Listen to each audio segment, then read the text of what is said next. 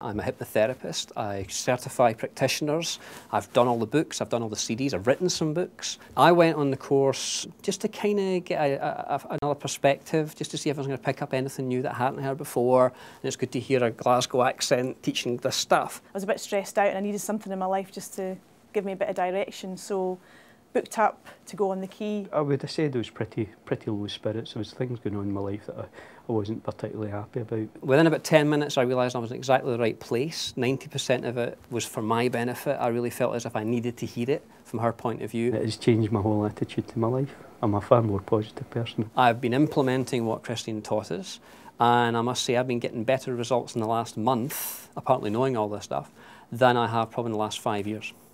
Came away from that course a totally different person. This is me on the journey of my new changed life. If somebody asked me would I recommend the key course, I would say absolutely. Even an old dog like me can learn new tricks. You deserve it, you will enjoy it, you will think differently forevermore, and you'll regret not doing it. The question is, yeah, it might cost you something, but let me ask you, what would it cost you if you don't?